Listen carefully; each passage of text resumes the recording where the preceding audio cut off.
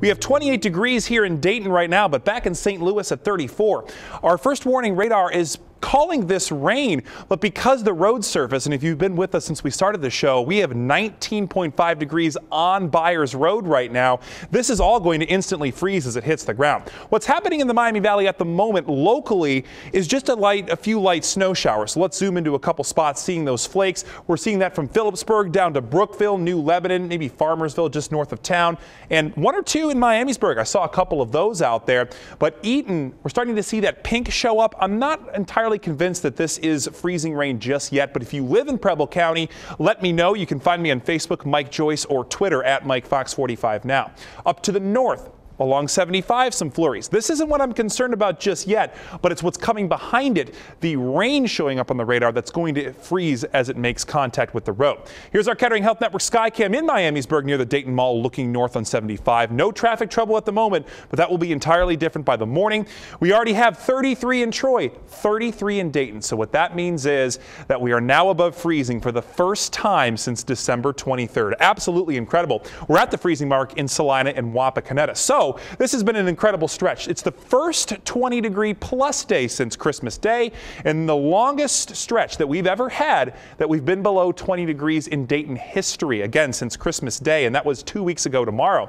And we've been below 32 since Christmas Eve on December 23rd. So here's our morning commute. This is where it's going to get very messy. Let's advance till 3 a.m. for those who are getting out very early in the morning. The pink and purple in the map indicates that freezing rain, the mixed precipitation, maybe even a few wet snowflakes mixed in, but those wet snowflakes will turn into that ice glaze as well. Let's look ahead to about 4 o'clock. We're starting to see a few snow showers working back in north of US 36. Still looking at a freezing rain scenario down closer to Dayton and Troy and Greenville, even Springfield. Here's 7 o'clock. But then those north of US 36 will still have that glaze under any snow that drops on the ground. So really, we're not looking at any relief no matter where you live in the Miami Valley. We start to see it break up around 10 o'clock in the morning. So the entire morning commute looking quite nasty with this moving in, and then ahead into the afternoon is when we start to see some improvement. So on the way home tomorrow, we're going to be in better shape. A winter weather advisory issued by the National Weather Service that starts at midnight for all of us across the state of Ohio. And if you watch us in the morning, Greg Bobus built this graphic a couple months ago. We've never had to use the red light on our traffic light yet, but tomorrow is the first time. A wintry mix for the first time in 2018, icy and snowy roads, but that'll turn into a yellow light on the way home. Just a few slick spots. Untreated rural and residential spots still could be a little bit slick, but once we get temperatures in the mid-30s, that should help get those roads in better shape.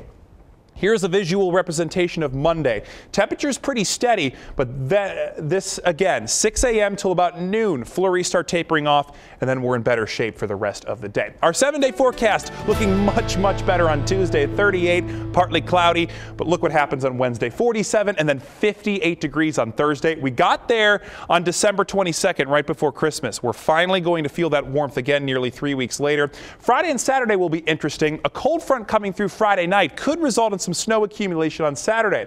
But a couple factors here. When do we drop below 32, and will enough moisture wrap around behind the cold front? Still, though, we could see some accumulation. Pay attention to Saturday as we go throughout the week, but Sunday looking very cold, 21 and partly cloudy.